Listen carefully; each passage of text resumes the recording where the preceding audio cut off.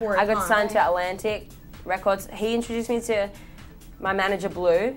Blue managed Outkast, and so Blue wanted to take me on board, and so he took me out to New York City and introduced me to record labels, and I got signed with Atlantic, and now I got my single out. On My Mind is pretty much the single. I'm the first single from the album, and it's kind of like displaying my new kind of sound, I guess. It's a little older than, say, I. So I think, you know, as I mature as a person, you know, and as a teenager, I think my music just does that naturally with me, and I think my fans grow up with me as well, you know what I mean?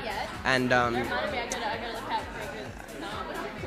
I'm working a lot with my acoustic guitar, just writing about my life pretty much, and you know, converting that into music and melody and stuff. I can't wait for you to hear the album. I'm very excited. I haven't been more excited about anything, I don't think, ever. So yeah, stoked, and go check it out and hopefully see you on tour.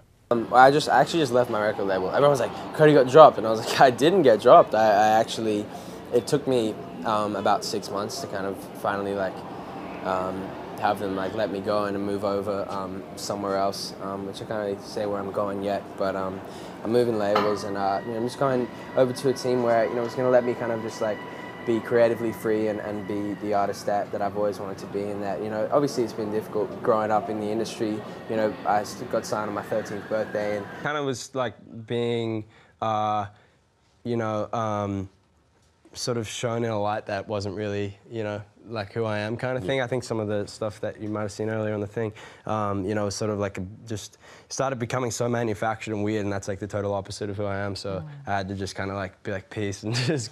I'm writing a lot about the kind of development of a growing man, developing your own sort of personal philosophies, ideologies, perspective on the world and everything, just kind of really trying to sort of understand myself. Had all these kinds of song ideas I wanted to bring together, but I thought that they would only make sense as, you know, as what this is now, and to be brought to life by guys as great as Reef and Adrian here, and the whole Tide project. It's a very, you know, it's a very special thing to me.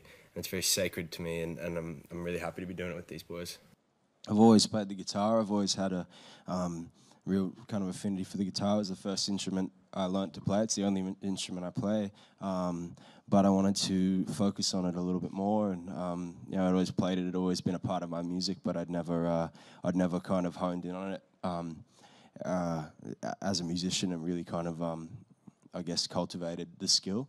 So that was a big part of it, I think, and just growing up and all of that. Yeah, it's living a dream, man. I swear. You know, I get to do all the things that I dreamed of when I was a little boy. So yeah.